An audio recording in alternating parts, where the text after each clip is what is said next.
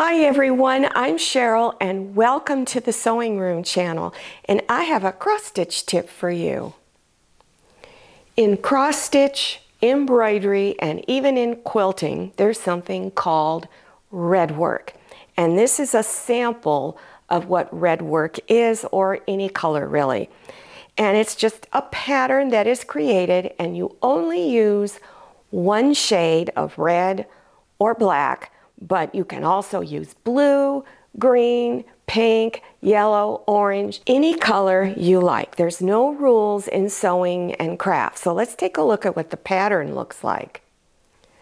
So when you are buying a pattern, and if you're a beginner, you want to make sure it's not so overwhelming like this. This is more for someone who's done a lot of cross stitch. So for those of you who are more advanced, you may want to try this. So let me show you a small sample of red work that I've done.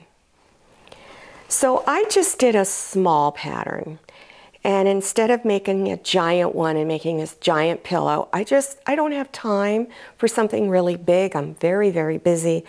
But I did want this, so I made it small and then found fabric that had the same colors in it.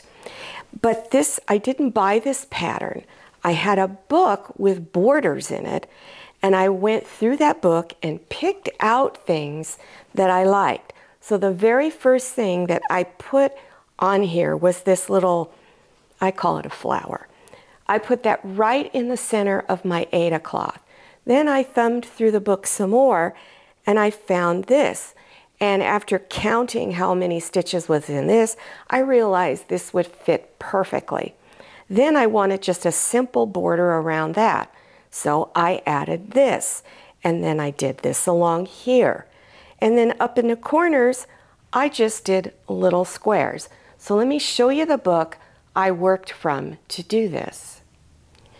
This is called 2001 Cross Stitch Designs, and it's by Better Homes and Gardens. I purchased it from Amazon, and I'm a Prime member, so you can get free shipping and free returns if you are a Prime member.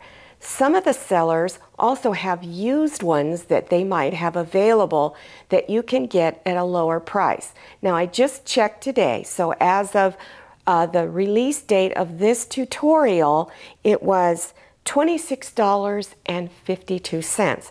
Now that may be kind of pricey for some of you, I understand. So check out thrift stores, go to libraries, and look for books that have a lot of border patterns in it. So this book has a very large section of a variety of borders. So it was real fun and easy to put this together. So that first little flower design that's in the center, I got on page 131. Now you'll see it has several different colors it used. I just used the one color, and that was red. On page 137, you will find this one here, and this went around the flower.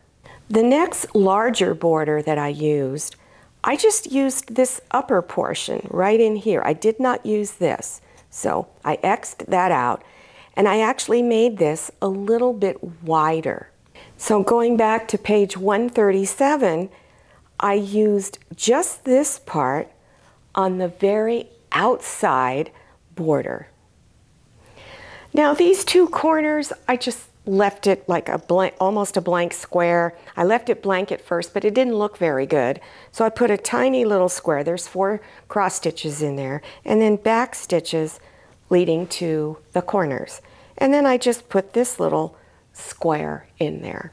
When I was done, I went out about an inch or inch and a quarter or so and cut my Aida cloth into a square. So you want to make sure it's the same on all 4 sides. Then I removed the threads, and I've shown you how to do that before. You just take a little straight pin, pull on the threads in the corner, and then pull it across. Then I went to my sewing machine and I used red thread and did a stitch right along here.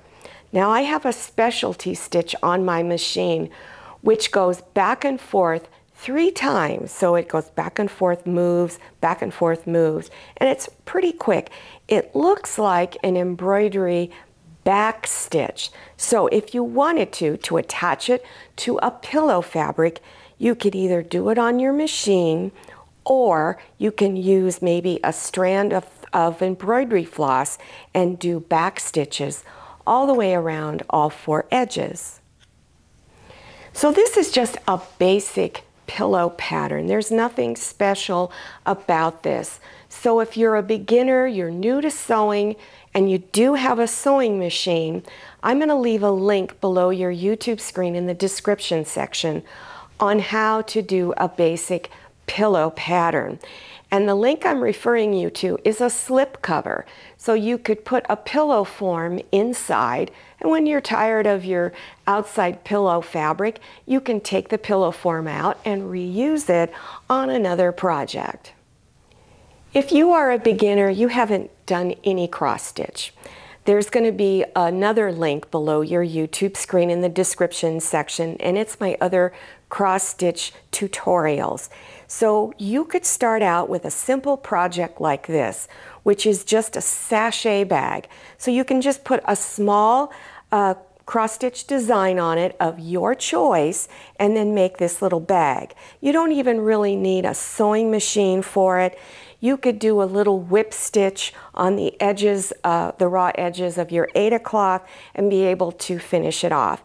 Then if you want something just a little bit more challenging, you can make a bookmark, and you can just have the fringe on all 4 edges. You don't need to put any fabric on it like it is here. So that's a no sewing machine finished one.